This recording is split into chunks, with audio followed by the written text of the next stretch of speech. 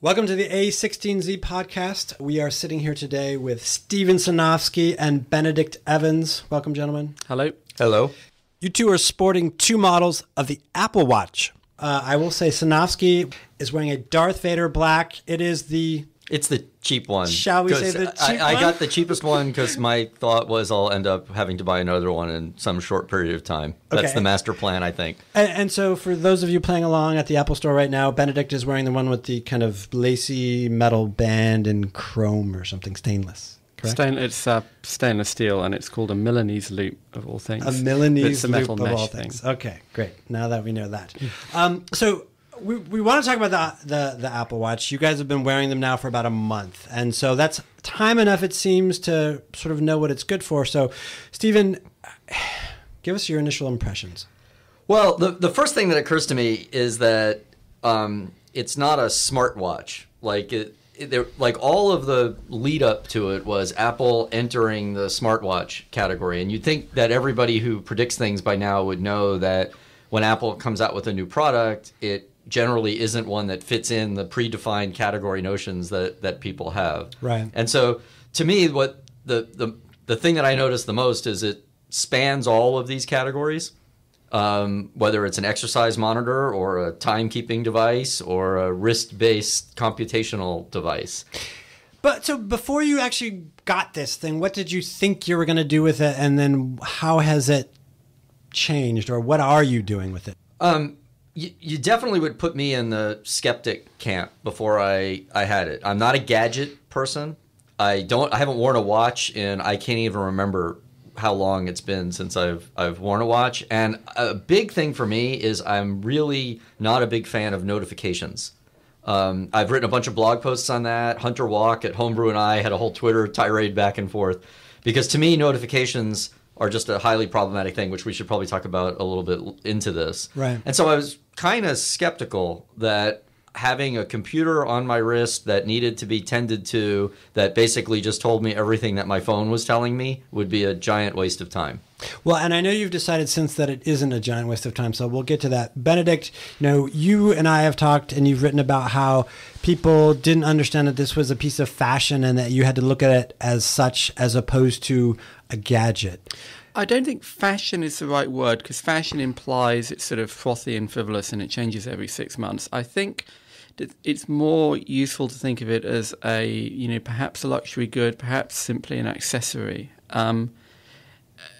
The way that it's one of the things I said on Twitter is, if you only buy things that have a clear use case and a set of utilities, then you would be wearing a boiler suit every day and your home would have one fluorescent tube in each room, because why would you need more lighting than that? Right. And it fits into that kind of sense of and this is the argument that Apple made. It has to be a nice thing to own first. You actually have to like what it looks like and like what it feels like to wear it and like just using it to tell the time.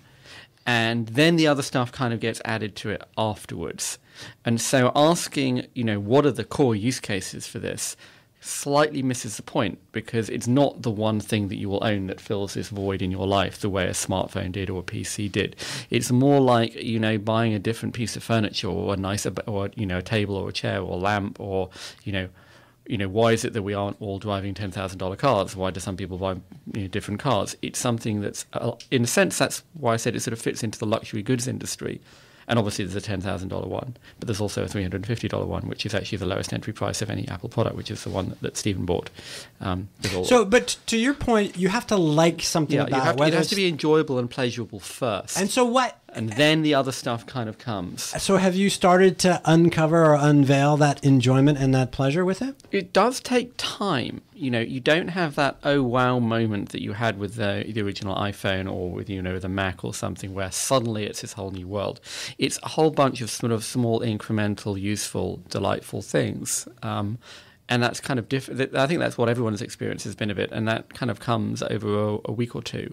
So it might be, looking at your wrist and seeing what the Foursquare tells you should eat in this restaurant you just walked into, or it might be swiping up and seeing, oh, that's where I parked my car. And, to Stephen's point about notifications, it does seem like, well, there's a sort of another way of coming at that, which is all the people who've written apps for it are also having this puzzle. So like the whole first wave of apps you look at and you're like, most of these are not quite right yet.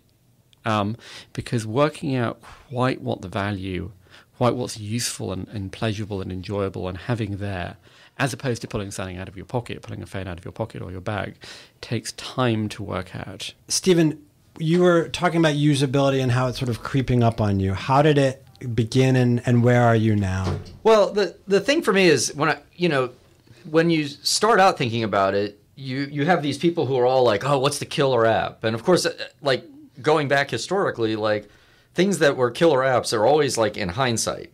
Like it's not like you knew right away that your PC was going to be good at making greeting cards or balancing your checkbook. It took decades for those things that really surfaced. And certainly on the phone, the first iPhone reviews were all about how bad it was at making phone calls, which was like the least killer app of the thing called an iPhone. Right. And if you remember when the apps came out, it took several years for Instagram and Uber and all of those kind of killer things to come out as well. Well, Uber is such a great example, and Lyft and general, like these on-demand apps, which like that totally changes the way you think of your phone. And what's interesting is, to me, those are some of the more interesting apps, like right away, because they were ready to refactor the whole experience of summoning those. Or my favorite so far has been just the boarding pass thing, because the boarding pass element of it really shows how you can refactor something that first, the first wave of boarding passes that weren't just printed out by the travel agent were ones that you printed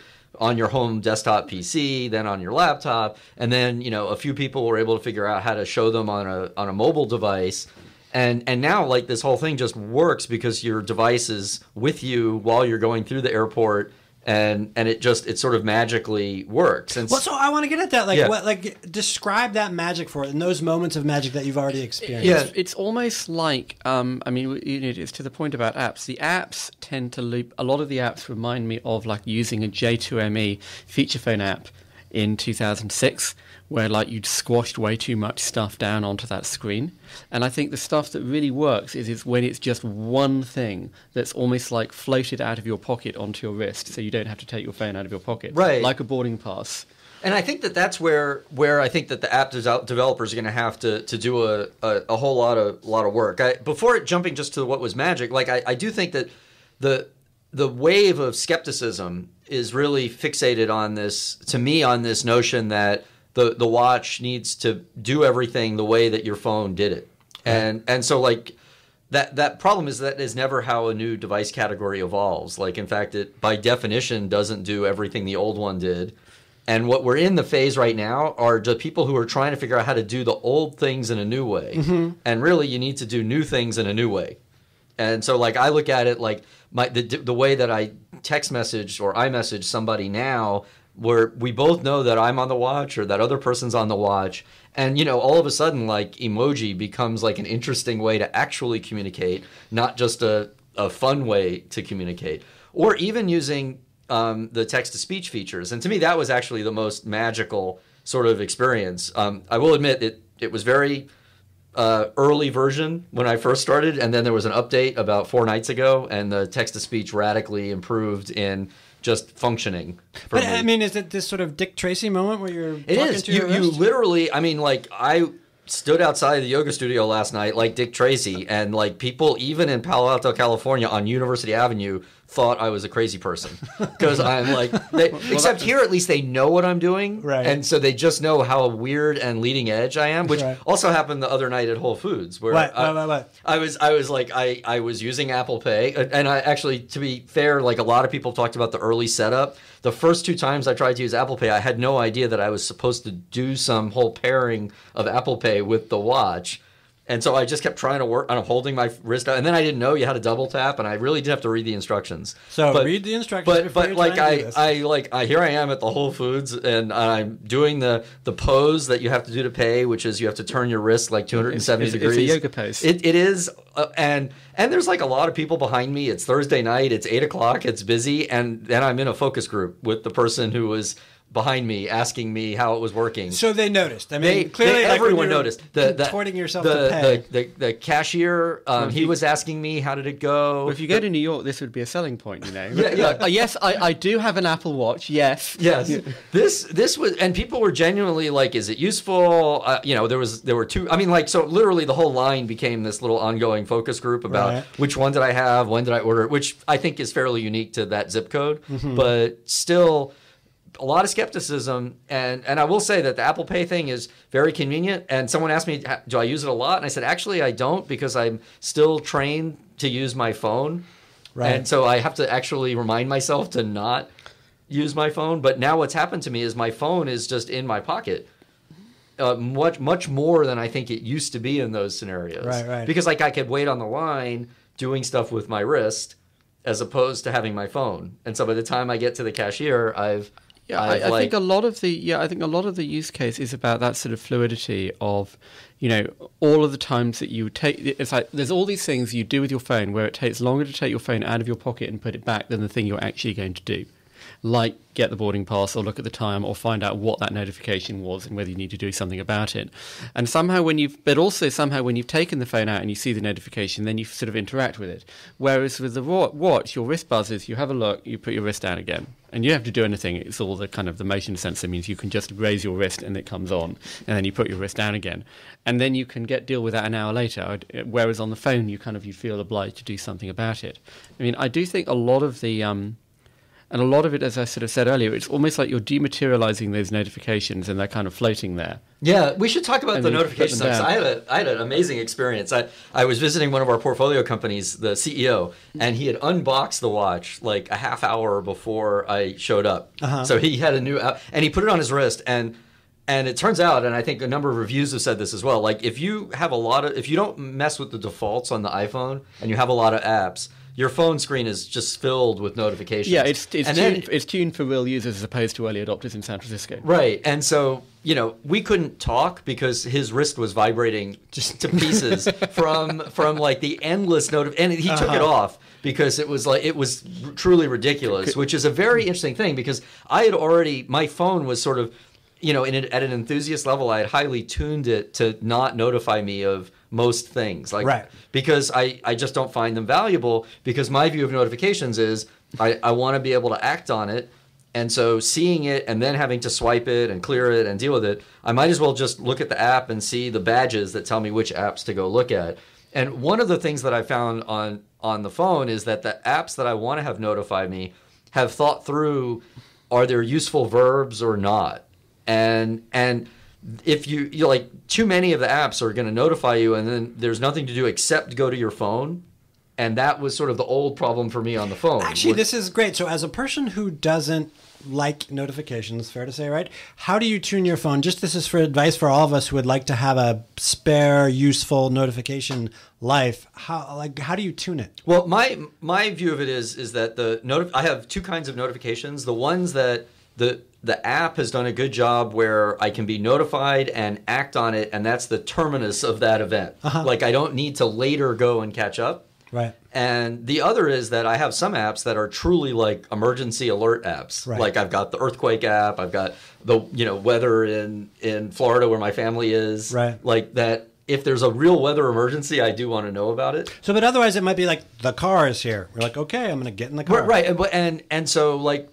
For the car is here one, like actually I just use the app and I look at it, and the notifications I sort of tune down because I'm already in the mode of waiting for the car to get there, and I don't want to be one of those people sitting in the house while the car is sitting out front. I think this is a point about verbs that there's almost like a forcing function that when you went from your desktop site to your app, you had to really rethink what it was that you were going to do and what the fundamental experience you were going to give people was, rather than just try and find a way of squeezing every single thing that was on the desktop website in, which of course is a problem that Facebook is going through at the moment with unbundling and all sorts of other things, so how they split their service apart into different apps. And I think you have the same thing when you go onto the watch.